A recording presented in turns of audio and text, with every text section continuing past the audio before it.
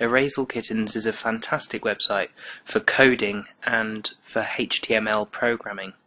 So just type into Google Erase All Kittens and the top result takes you straight to the website. Now it is just a demo version at the moment, and the full version will be coming out soon. So just scrolling down, some reviews and some information. All you have to do is play the demo. Now the demo will take about one lesson. My students played it today and they completed it in one lesson, but it was a great start. I'm looking forward to the actual game coming out. So click on New Game. Long, long ago, in the times of the ancient internet, And you have this introduction, which you can skip. It basically just tells you a good story about cats and how they need to be saved. So I'm just going to skip that. You can watch it with the students. My students absolutely loved it.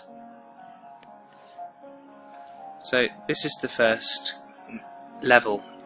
So you have to move the cat around and then use the space. And I did think at the start, oh, it just seems like a funny game, but it does have some coding and programming in a moment. So that's the controls, and you press down on the portal to get through that.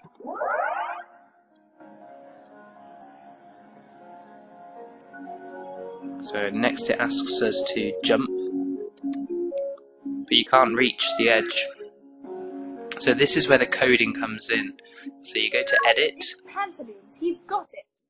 Now, this stuff up here is the HTML source code of the ledgers. It describes the stuff shown on the screen to the right.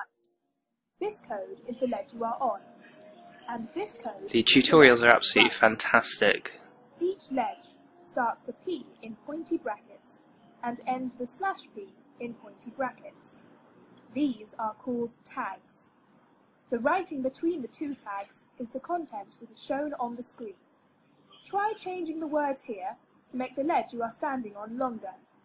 You can write anything you want. A limerick about ledges, perhaps? Smack! I really like the way that the screen's split in half as well, so the students really can see how playing with the code actually has an effect on the actual screen that's shown. So you just have to make it a bit longer.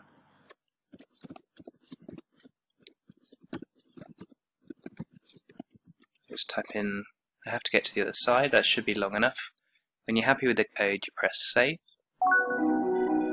and then have a go at jumping across.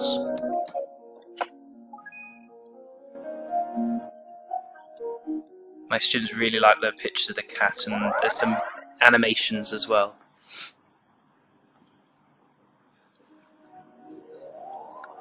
Okay, so then it just starts very simple and then it gets a bit trickier. So we've got to go to Edit. What ho! That's Shelby the space dragon. He spent years trying to fly in a perfect circle. I'm not sure why, but he sure knows how to waltz. And it wants us... You might need some changes here. These are div tags. In HTML, a div tag is kind of like a box you can put stuff in. The first div is saying, start this box. And the one with the slash is saying, I've finished this box.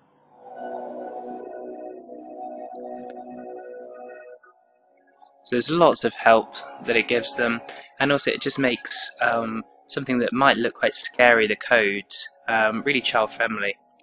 So we've got to add 2 more boxes so the cat can get to the top.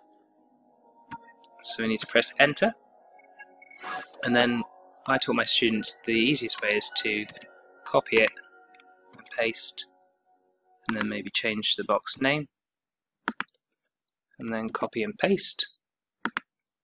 Let's put an emoji in. And we've got our 3 boxes,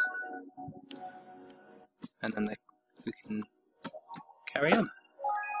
And they have got a funny video that the children really liked.